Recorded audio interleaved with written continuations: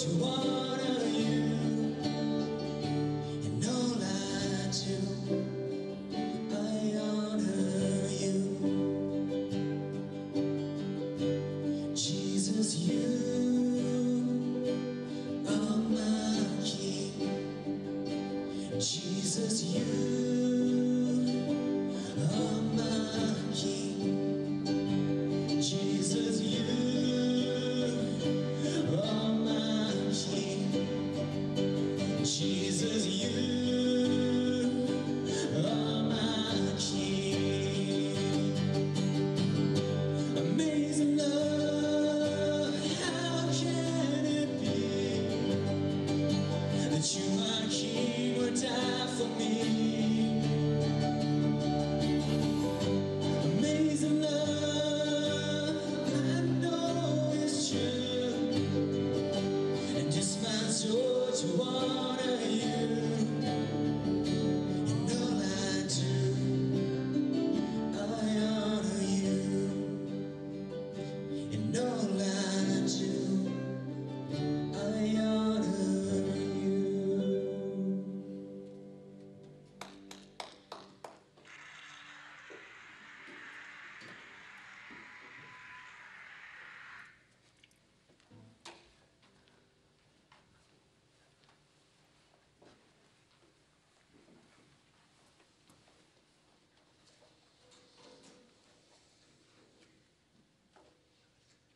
Thank you, man.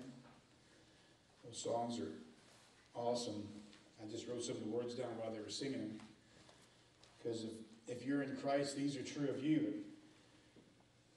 And even during this time, these times that we're in our culture, Josiah is saying your world's not falling apart. It's falling into place. Because God says, I'm still on the throne, and you're not alone. God's got this time in the situation.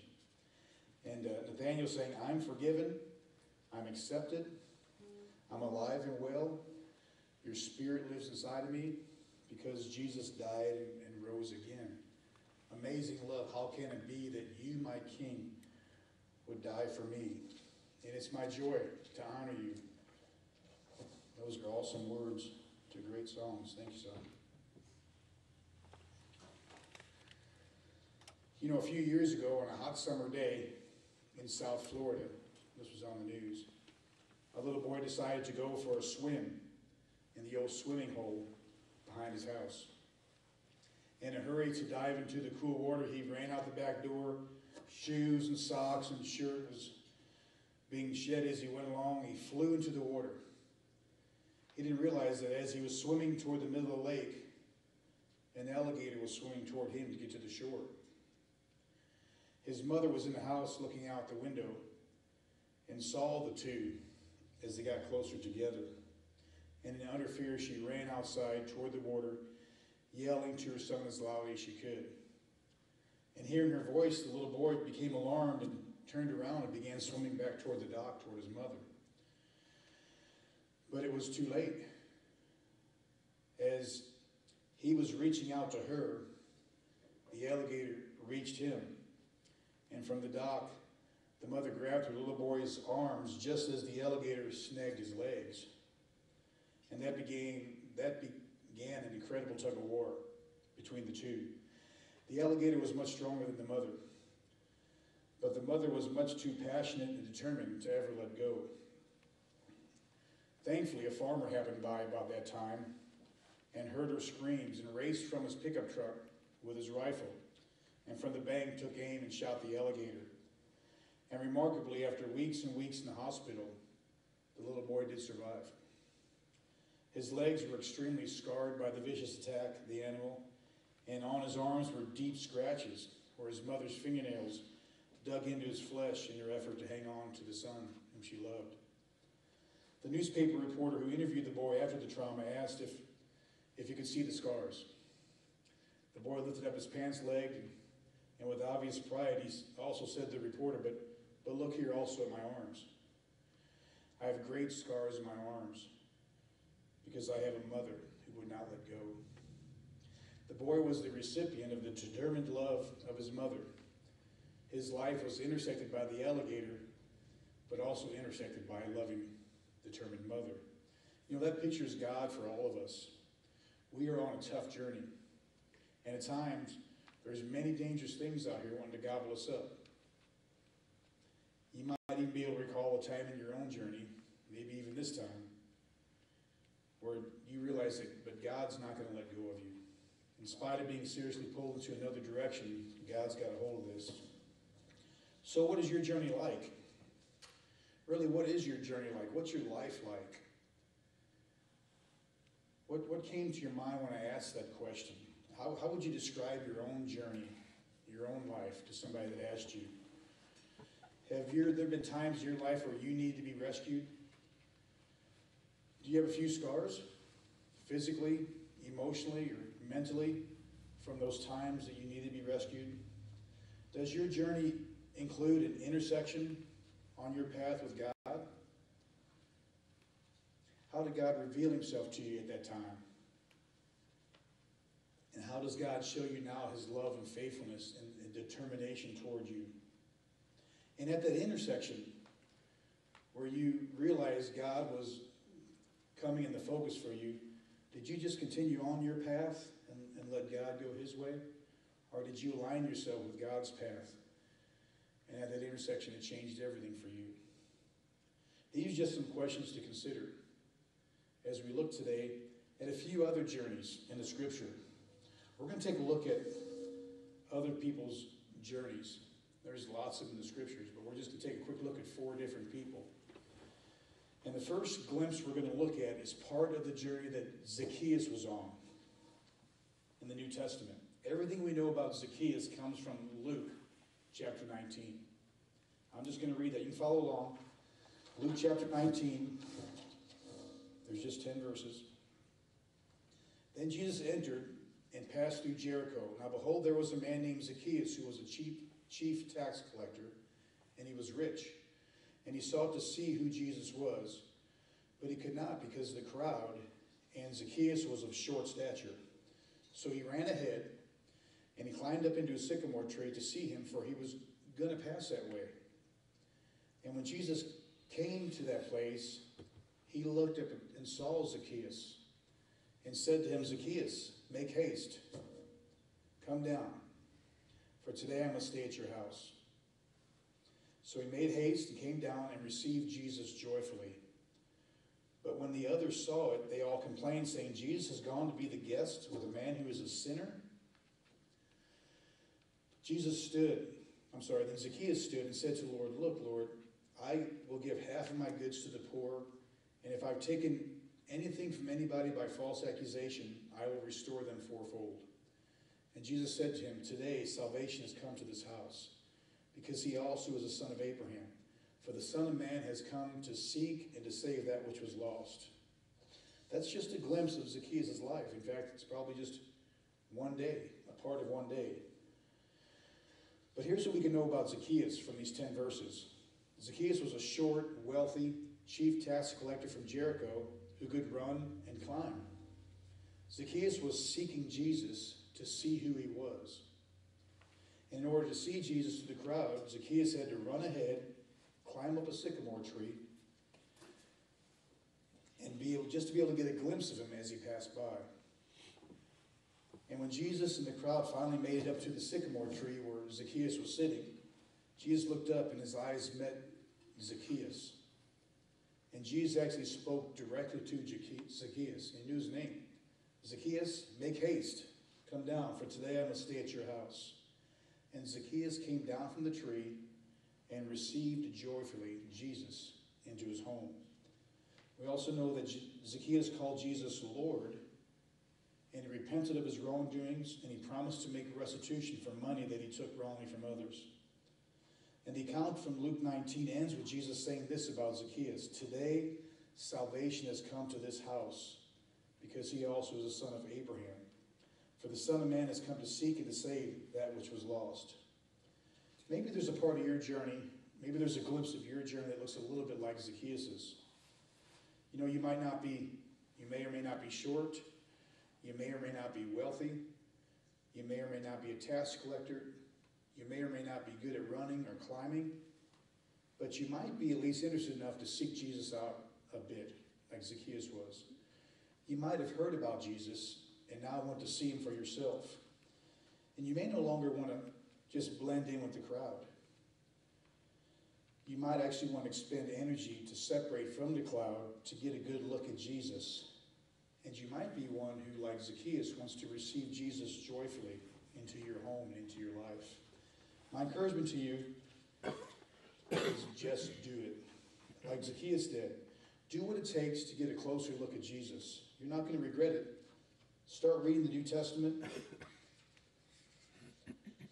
Start reading the Gospels. And as you get a glimpse, if you get a serious look of Jesus, you'll find, just like Zacchaeus found, that Jesus is already looking at you.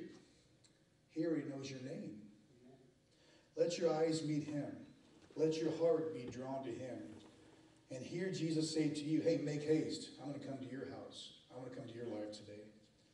Though very likely not an exact match, there might be some similarities to Zacchaeus' journey, at least to parts of your own journey. Seek out Jesus. That's Zacchaeus. Now let's take a quick glimpse at a Pharisee's journey. This is the chapter earlier, Luke 18. I'm going to be reading 9 to 14. Listen closely about the Pharisee and see if there's any parallels in this person's life with your own life. It starts in verse 9. Jesus spoke this parable to some who trusted in themselves that they were righteous and despised others. 2 men went up to the temple to pray. One was a Pharisee, the other was a tax collector. The Pharisee stood and prayed thus with himself. God, I thank you that I'm not like other men, extortioners, unjust, adulterers, and that I'm not even like this tax collector here. I fast twice a week. I give tithes of all I possess. But the tax collector stood afar off, and he would not so much as raise his eyes to heaven, but he beat his breast, and he said, God, be merciful to me, a sinner. I tell you, this second man went down to his house justified rather than the first. For everyone who exalts himself will be humbled, and he who humbles himself will be exalted. So let's see what we know about the Pharisee from this passage. We know the Pharisee went up to the temple. He went to the house of God to pray. He stood up as he prayed, and it says he prayed simply thus to himself. He was proud. He even thanked God that he was not like other men. He boasted that he wasn't guilty of extortioning, he wasn't unjust, he hadn't committed adultery, and he boasted that he wasn't even like this sinning tax collector who was standing afar off. He then boasted in his prayer about his religious accolades. He said he fasted twice a week, he gave a tenth of all that he had to the religious leaders of the temple. Verse 9 starts out that this was a self-righteous man who despised others. And Jesus said this religious man who boasted in his prayers with himself was not justified in the eyes of God. Jesus said this man who exalted himself with his prayer and with his life, he would be humbled at last and not be justified. That's what we know about the Pharisee. Maybe you're like this Pharisee today. Maybe you even go to church and pray. Maybe you stand up and pray mostly to yourself. Maybe you're proud that you're not like other sinners. Maybe you've never committed serious sexual sin. Maybe you've not been unjust or an extortioner. Maybe you can even boast about your religious expressions. Maybe you do give 10% of all you have. Maybe you do fast twice a week. Maybe you're at the church building every time the doors are open. But you know what? You might not be trusting Jesus. You might not be embracing him. You might not be humbled. You might not be justified in the eyes of God.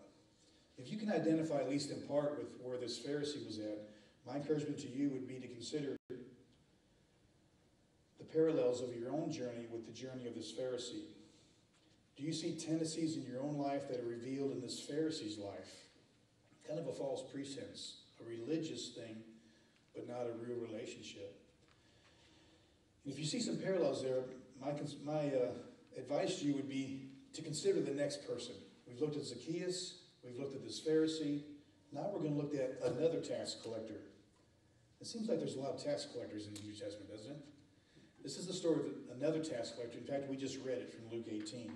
This is the other guy that went to the temple to pray that day. Let's remember from that story what we know about him. This is a parable. Remember, a parable is an illustration that Jesus makes that he gave to make a point. And here's what we know about this tax collector. Just like the Pharisee, this tax collector went up to the temple, to the house of God, to pray. The tax collector stood afar off from the others. In humility, he couldn't even get himself to look up to pray.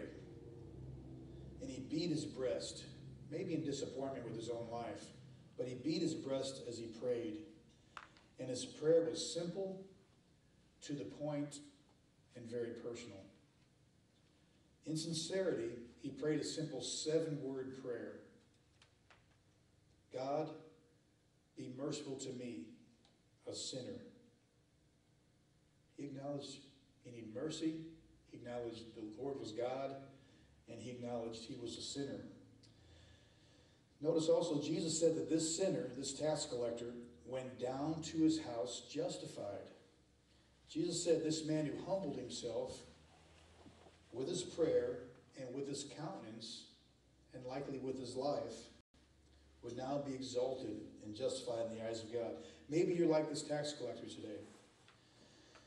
You might or might not pray at a church or a house of God. You might or might not feel comfortable praying. You might stand afar off when you do pray. It may be a very personal thing to you. You might not even look up when you pray. You might even beat your breast or have a measured disappointment when you realize the mistakes and the sins that you've done in your own life. But all people, including this man, can humble ourselves. We can all humble ourselves. And we can pray earnestly and sincerely as this man prayed. And honestly, all people can sincerely pray this prayer. God, be merciful to me, a sinner. We can all humble ourselves. We can all see our need for God's mercy. We can all receive forgiveness. And then, according to Jesus, we can be exalted. We can be forgiven. We can receive mercy. Because God, our loving, kind Father in heaven, delights in showing his mercy and forgiving us, because that's why he sent his Son, to pay for our sins. My encouragement to you, if you consider this journey of the tax collector parallel in some ways to your own journey, then humble yourself and ask God for his mercy like this man did. He will forgive your sins. He said he would. So we've looked at Zacchaeus, we've looked at the Pharisee, we've looked at this other tax collector, and now the last glimpse of a journey we're going to look at is the woman caught in adultery in John chapter 8. Listen closely to a glimpse of this woman's journey, and just see if there's any parallels with your own journey. Then the scribes and Pharisees brought to Jesus a woman caught in adultery. And when they had set her in the midst, they said to Jesus, "Teacher, this woman was caught in adultery in the very act. Now Moses in the law commanded us that we should stone such as these. But what do you say?" This they said, testing him that they might have something of which to accuse him for. But Jesus stooped down and wrote on the ground with his finger, as though he didn't hear. So they continued asking him. And when they continued asking him, he raised himself back up. And this is what he said. "He who is without sin among you, let him throw a stone at her first." And then he stooped down again and continued writing on the ground. Then those who heard it, being convicted by their own consciences, went out one by one, beginning with the oldest, even to the last. And Jesus was left alone, and the woman standing in the midst. And Jesus raised himself up again, and he saw no one there but the woman. And he said to her, "Woman, where are those accusers of yours? Has no one condemned you?" And she said, "No one, Lord." And Jesus said to her, "Neither do I condemn you. Go and sin no more." Here's what we know about this woman and the situation from the passage. The scribes and Pharisees brought this woman to Jesus. They set her down right in the middle of the group. They explained to Jesus that she was caught in the very act of adultery, There was no disputing it. They reminded Jesus that the Old Testament command was to now stone her to death. And the whole thing was a setup, so that the scribes and Pharisees could test Jesus and ultimately accuse him of something wrong. Jesus knew what they were up to, and he first just stooped down, appeared to ignore them, and he wrote something on the ground. So they continued asking him, and he stood back up and he declared, "He who is without sin among you, let him throw a stone at her first." Then he stooped back down and he continued writing on the ground. Those standing there, after hearing Jesus' words and watching him write on the ground, they were convicted, it says, by their own consciences. And they left. Interesting enough, they left. The oldest one left on down to the youngest one till they all left. And when Jesus was gone, he stands back up from his writing and he asks the woman, "Woman, where are those accusers of yours? Has no one condemned you?" And the woman says, "Lord, no one." And then Jesus tells her that neither does he condemn her, and she's to go and sin no more. I'm looking forward someday to find out in heaven. You know, we always say things we want to find out in heaven. I'd love to know what he wrote on the ground that day. Sometimes I guess that maybe he wrote the sins of the men that had brought this woman there. Maybe he listed out their sins. Maybe he listed out the times they committed adultery with the names of the people they committed adultery with. Whatever it was, the Lord's words and his countenances and his activity convicted him in their conscience. So I'm looking forward to seeing what that exactly was someday. But they were condemned anyway and left and no longer were able to condemn this woman. You know, your life might parallel this woman or intersect with this woman, at least a glimpse of it. You know, you may or may not be guilty of sexual sin. That's not uncommon in our culture. You may feel condemned by those around you because of your sinful choices like this woman felt. You might be standing in your life now like her, wondering what Jesus is going to do to you and what's he going to say to you as these men drug her over there. You may have a sense eventually that it's only you and Jesus, and you may have a desire to embrace him and call him Lord. You may recognize that Jesus is the true Lord and decide to trust him, even while still maybe being uncertain about your current situation. You might need to hear that Jesus shed his blood to pay for your sins and to free you from condemnation.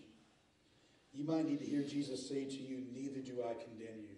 Go and sin no more with my power."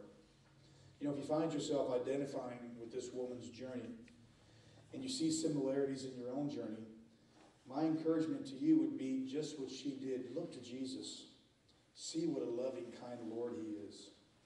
He came to free you from condemnation. He came to free you from sin. He made the necessary payment for every one of your sins, asking for his forgiveness. Turn from your sin like he told the woman to do. Turn to him and trust him, embrace him, welcome him into your life, welcome into your home. Let him change you, cleanse you, empower you to live a life free from sin. Embrace this God who came for you.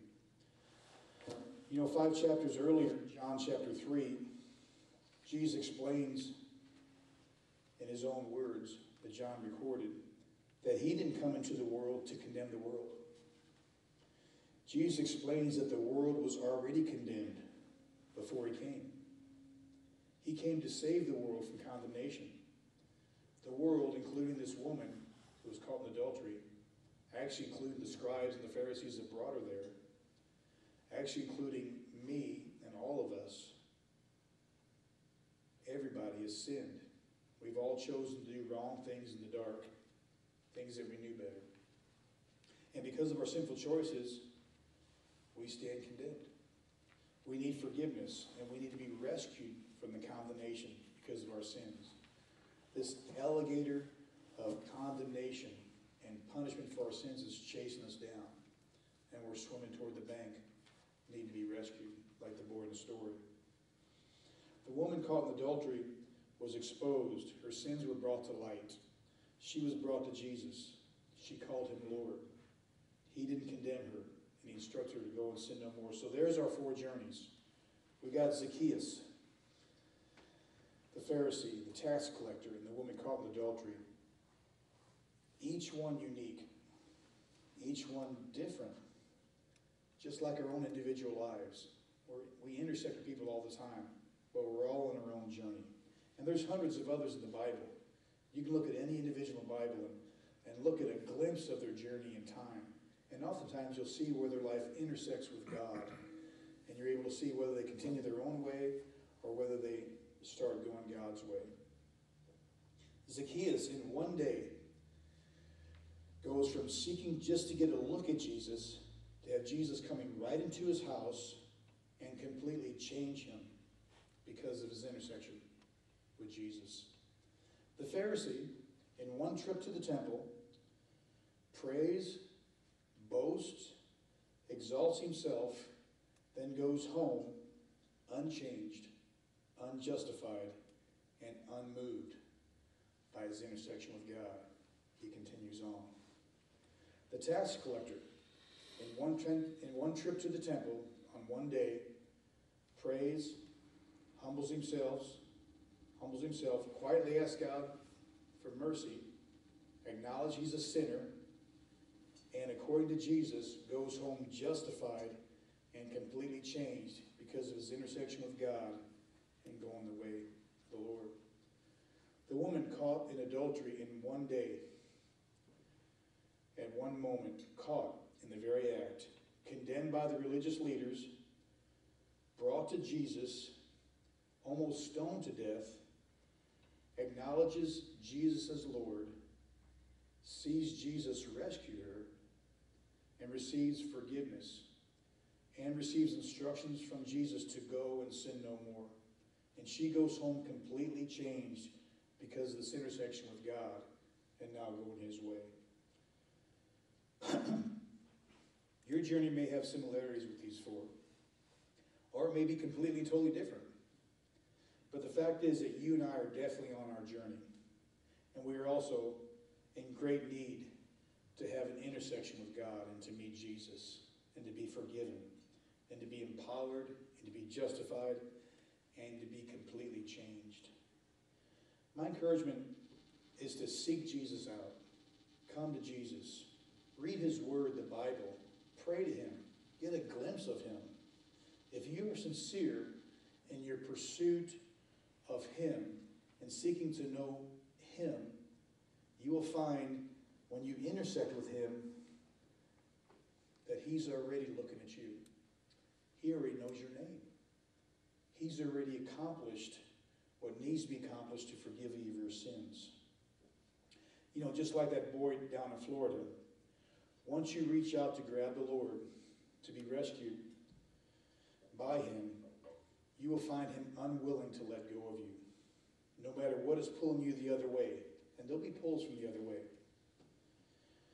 Most earnest journeys, people who reached out and are rescued by Jesus like this, they will have scars from forces pulling in both directions. But you know what? What most true Christians discover, these scars become a beautiful reminder, a beautiful testimony of a God who will not give in and a God who will not let go if you're earnestly seeking to be rescued by him. I'd like to close in prayer. Father, I thank you that you are on the throne. We are not alone. You see, you hear, and you desire to rescue us. Lord, any loving father or mother would do what we heard about that story today, rescue her child from the jaws of an alligator.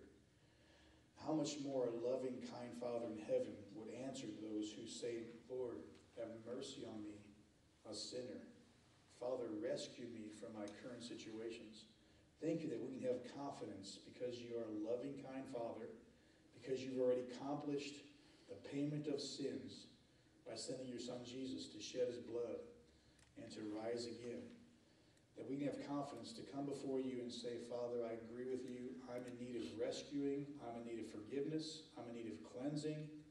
And I am calling out to you now to forgive me, to rescue me, to change me. And I would pray, why don't you just go ahead and pray quietly to the Lord yourself if you like. Just pray something simple like this. Lord, I need you. I need you to change me. I need your forgiveness. I need you to come into my life. I need you to come into my home. I need you to change me. Would you please come in, Jesus, and make me into the person that you want me to be, and rescue me from my own sins and from my own bad choices and the situation I'm in now. I need you, Lord, and I'm asking you to come in and change me. In Jesus' name, amen.